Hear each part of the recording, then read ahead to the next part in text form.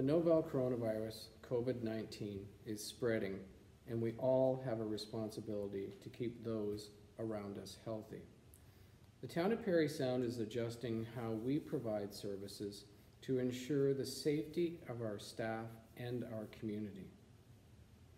We have made temporary changes at the transfer station and are currently accepting household garbage and recycling. The temporary closure for yard waste, scrap metal, furniture, appliances, scrap wood, drywall, tires, and e-waste will reduce the traffic into the transfer station, reducing risk to staff and slowing the spread in our community while still providing the essential service of household garbage and recycling disposal.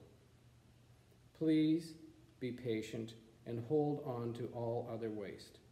We are working to ensure the safety of both staff and the public and will communicate when we are able to accommodate other types of disposal.